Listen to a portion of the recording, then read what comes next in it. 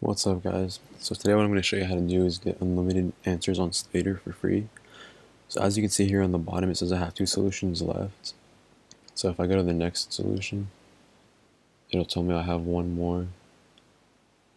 And then if I go see 1 more after that, it'll say like this is the last solution. So whenever I try to see more after that, it just completely blocks the answer.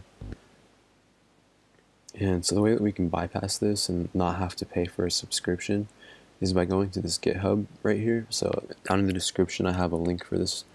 What you're going to do when you open up that link is you're going to click on code and then download zip. And it's going to download a folder, and you just want to click on that, and then it'll open it up right here and it'll say Slader extension main.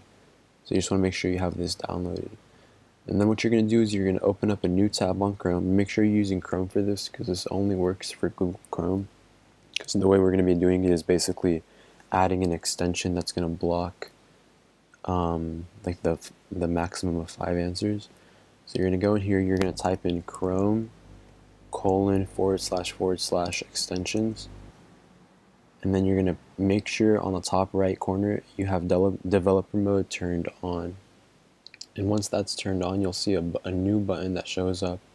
It's going to say load unpacked. So you're just going to click that and then go to the folder where you downloaded it. So you have your downloads folder, click on Slader extension main, and then click on Slader limit bypass and press select. Then as you can see right here, it added an extension to our list that says like Slader bypass version 0.1. And you're just going to want to make sure that this is turned on so that the blue circle's to the right side. Because if it's to the left, that means it's turned off. It's not going to work. So just make sure you have that turned on. And that's really all there is to it. So now if we go back to Slader, and as you can see, the limit's right here. So if I just refresh the page,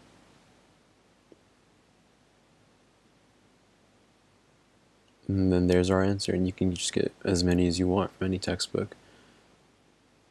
So yeah, hopefully this worked for you. Comment down below if you ran into any issues, and I'll definitely help you sort those out. Like this video if it worked, and subscribe for more content. Peace.